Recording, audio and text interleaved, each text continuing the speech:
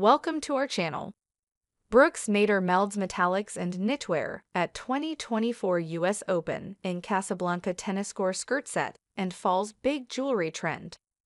Brooks Nader put a shiny spin on the Tenniscore trend while attending the 2024 US Open in New York on Wednesday.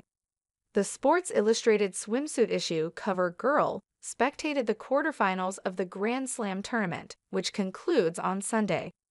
Nader selected a metallic knitwear set by Casablanca, which consisted of a rigger polo top and a matching miniskirt.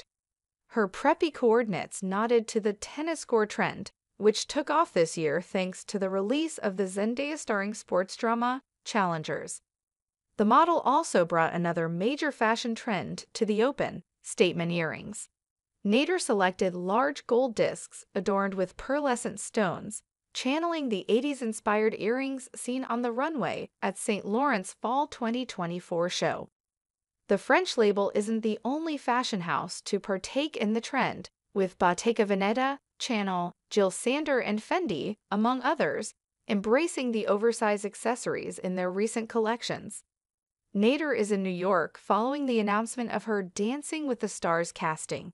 On Wednesday, she stopped by Good Morning America for an interview alongside fellow competitors Phaedra Parks and Olympic rugby player Ilona Maher. Nader explained that although she only has a little bit of dance experience, she's excited to compete for the Mirror Ball Trophy with partner Gleb Savchenko. Last month, WDD exclusively revealed that Nader is collaborating with Hudson Jeans on her first apparel collection, out in March. "I got a little denim boot camp over at the Centric Brand's office in LA, and it was so fascinating," she said, referring to the company that owns and operates Hudson.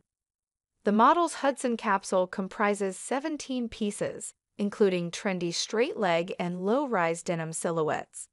It also features closet staples like white t-shirts and leather jackets. Nader was particularly inspired by the off-duty styles of 90s supermodels.